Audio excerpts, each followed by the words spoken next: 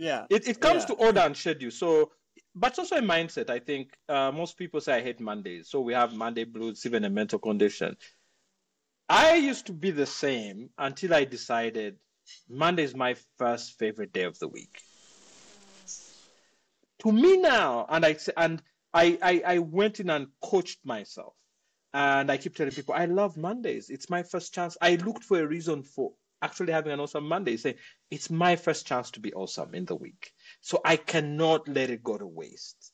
So one, it's a mindset. I am saying Monday is my team is infected. Happy Monday. I have energy and so on.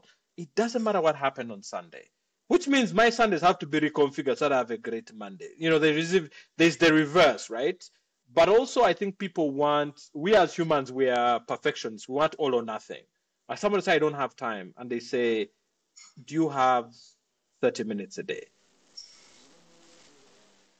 That's the problem. We all want intensity over long periods of planned time. I mean, it's the atomic habits, just have a small habit. Do it for 30 minutes a day. And once you do it for 30 minutes a day for 90 days, for is it 30, 45 days, it becomes a habit. Once it becomes a habit, layer something else over it, because then you can do that. There are people with constraints, like you've said, bedtime, children, etc.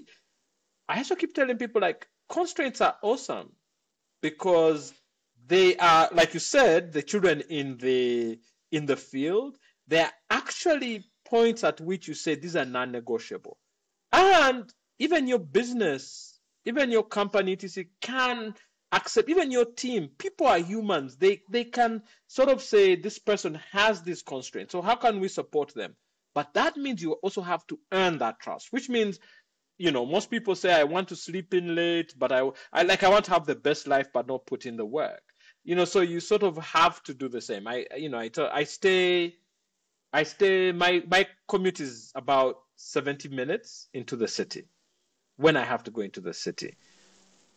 That means the days I go into the city, I must ensure there is value for me going into the city. At times it's because my wife does, she's more flexible, so she does the commute into the city. And then there are days when she doesn't have to go. So I always try to figure out, for the days that she doesn't have to go, are those the days where I can put these things that require me to go into the city? Which has a double whammy effect in that she's happy, she's not going on the days she doesn't have anything to do. But also when I go, there is value to me having to go to the city, and it is tied in with a whole host of other things. So that it's not just, so I think we don't take the time to move things. It's not perfection, right? There's a bit of compromise, but you can also figure out a compromise that is a win-win-win situation. I think, it's either this or that. And many times you actually find that this win-win doesn't work. Like this win that others lose doesn't work. We can all win. And if you have that attitude, it means you're looking for ways, and there has to be some pain, right? That's the key. The question is it pain you can fathom, or is it pain you can deal with? Like you have to, like, you cannot have, like you said, you cannot have a completely free life full of pain and so on. Struggle is even muscles, even if you do sports and fitness, anytime you push the envelope, you're uncomfortable, you will have to push against something. So I think it's also that thing of people expecting to live carefree lives, watching Netflix all day, eating all you want on a couch. Yeah, you can do it for like 1-2 days, but after a while, your brain starts going atrophying. So for me, who loves TV, I say Friday night is my binge night. Like I think Mark Twain said, never trust a man without a vice. I have my own vices, but I structure them very well and say Friday night, I come home. If I have nothing to do on Saturday that requires my brain to be sharp, I am going to binge and sleep at 4 a.m. I'll watch 5 hours of TV, compress all the TV I wanted in the week. But I'll also feel happy in that I have indulged. And I think I have indulged. Yeah. And then that doesn't make it so bad. So even if I miss 3 weeks of binge nights, it is generally okay, because there's no way I could, like, if I look at it practically, there's no way I could fit it in. But I think people want no pain. They want no compromises on whatever schedule they've put in their mind. I tell people, may I love being an employee. They say, but what? 8 to 5 bosses. I tell them, guys, you've not worked for yourself. That slave master is the worst. You don't work 8 to 5. And some people say, I gave up my 8 to 5 so that I could work from 7 to 10 p.m. with half the pay. Not all of us are meant to be entrepreneurs and business owners. But when you're working for yourself, when you don't work, you don't eat. And as an employee, I have time off. Like yesterday was a public holiday. I have time off. I have weekends off.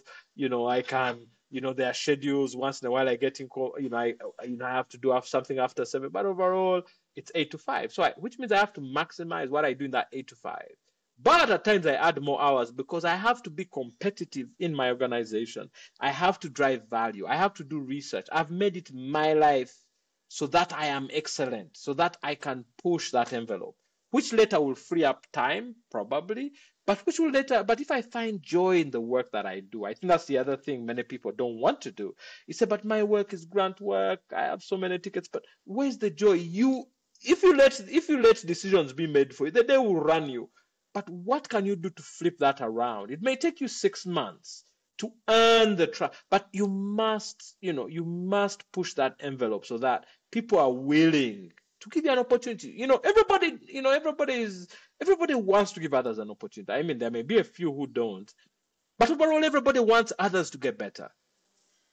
But you have to earn it. Like, yeah, I mean, where am I? Because if you're going to invest time, resources, energy, and that opportunity you're going to get is at the expense of something else. So how do you make it that it's valuable enough that somebody is willing to put off that something else for you? Everything's an opportunity cost.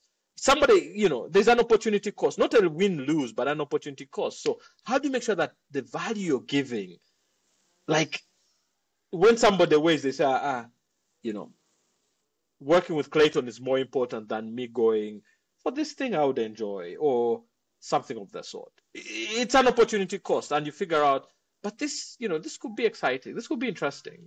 Why not try that?